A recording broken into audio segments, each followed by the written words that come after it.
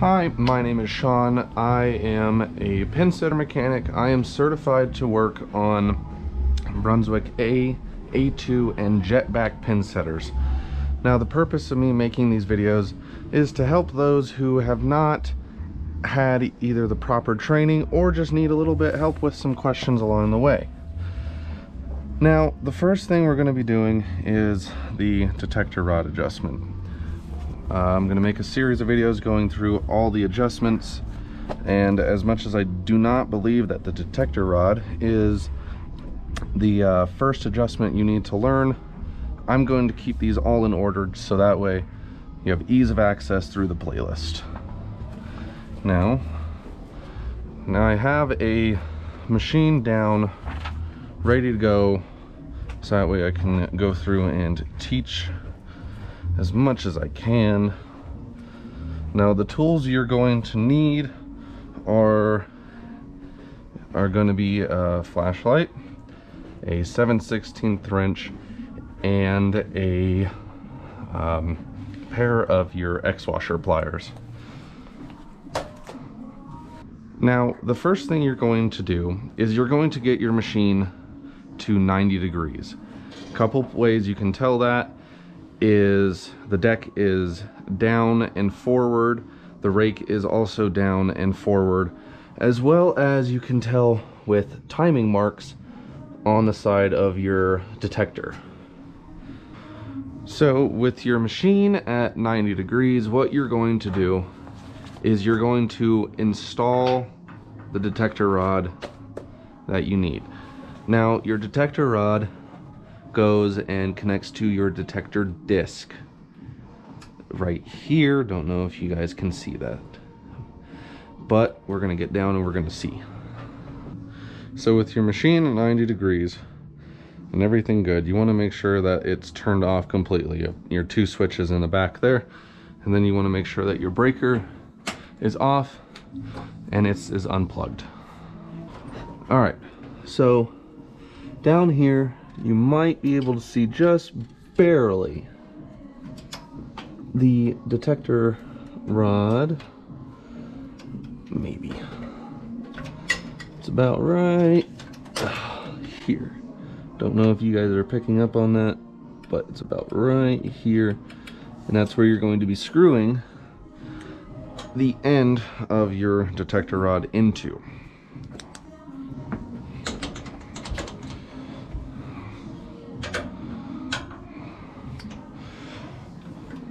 So the process is kind of stupid. You gotta have tiny hands, but right here, and we're just gonna screw it in. Now I'm gonna screw it in until this nut is pretty close to where I need it to be. So now that the jam nut is up there, the next thing you have to look for is on the detector rod itself, there is roll pins going through. There's two of them. Now what you want to make sure is that on this bracket on the gearbox, that this first set of pins is sitting on top of that bracket. And then the next thing you want to make sure is that right here on the rod is that this Allen head bolt, which is used for adjusting on your collar, is going to be lined up with this hole on the bracket that's on the deck lift shaft.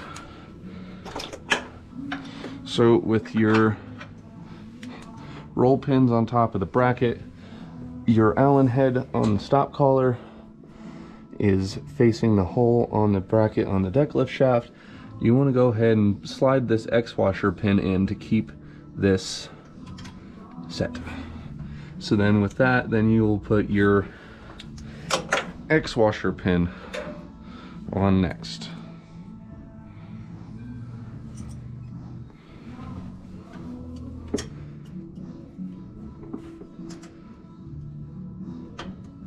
Okay, now your detector rod is installed.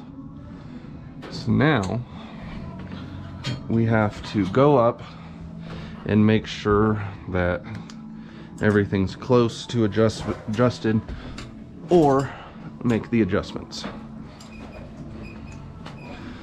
So what we'll have to do is we'll have to get the machine back up to 0. Now we'll have to get our machine back up to 0. So we'll have to plug in, turn our breaker on, and get it back to 0. Maybe.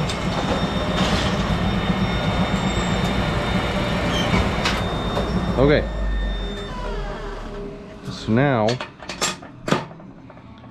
with everything back at 0, the one thing you need to look at first is right here.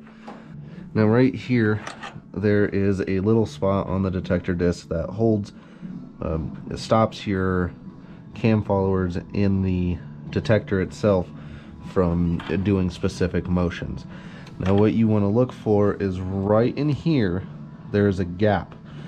That gap, according to the book, says no more than, let's see, where is it? It says the distance must not be less than 1/16.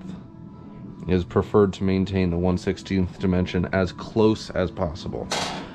So as long as it is not less than a 1/16 of an inch, you should be fine. That right there looks fine. But what you want to do, just in case that measurement is not correct, is you will have to, at 0, go ahead and rotate the detector rod, moving the detector disc right there forward or backwards to get that gap needed. Our gap right now as it sits is fine, so I am not going to move that. So the next thing that we'll have to do is get it back to 90 degrees on a first ball strike. To remember that, always on a first ball strike. So first ball, now we'll get it to a first ball strike at 90 degrees. All right, now at 90 degrees on a first ball strike detection, you're gonna need your 7/16 wrench, your Allen wrench, flashlight as well, same as normal.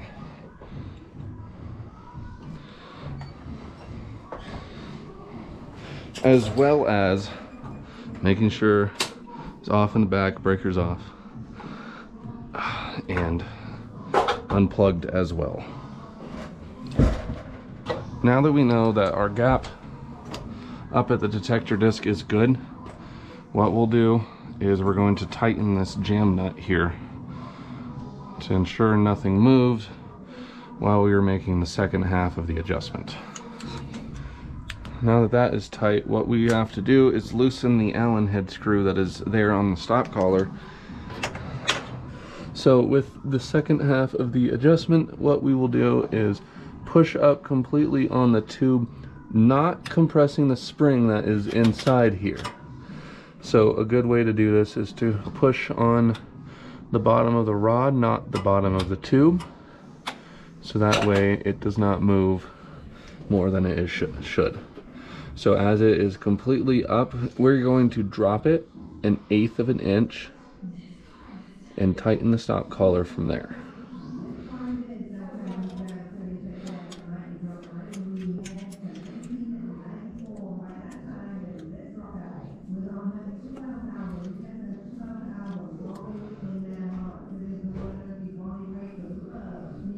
Okay, now when you go next, there should be about 1/8 of an inch when you push on the bottom of the rod that it moves up, which seems like about the same distance of what we moved it down from here. Which next, what we'll have to do is we'll have to go up on the machine again and run it through, check it, make sure that it detects all the standing pins, no pins, and everything else that it needs to. So you have to run the machine back up to 0.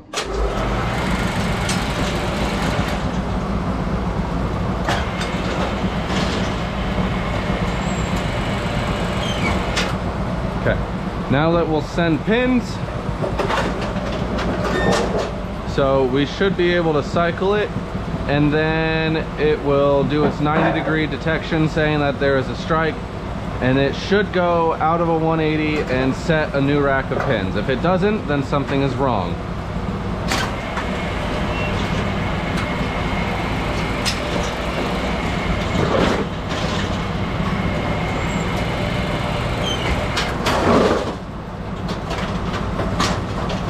All right, next, it should detect standing pins. The scissors should close, pick up all the pins, sweep, set them back, and go back to 0 with no issues.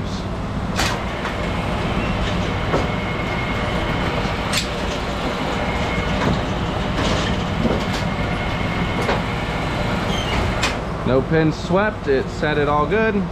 So now this is your second ball cycle. So this should sweep all the pins. Deck should not go down until after 180 to set a new rack of pins.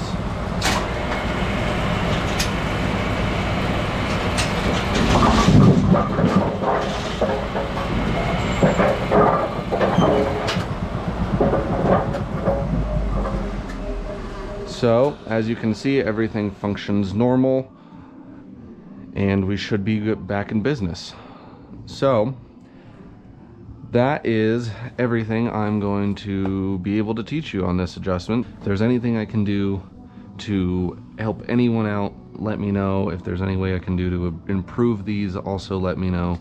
And if there's any questions, please feel free to ask. I will answer to them to the best of my knowledge.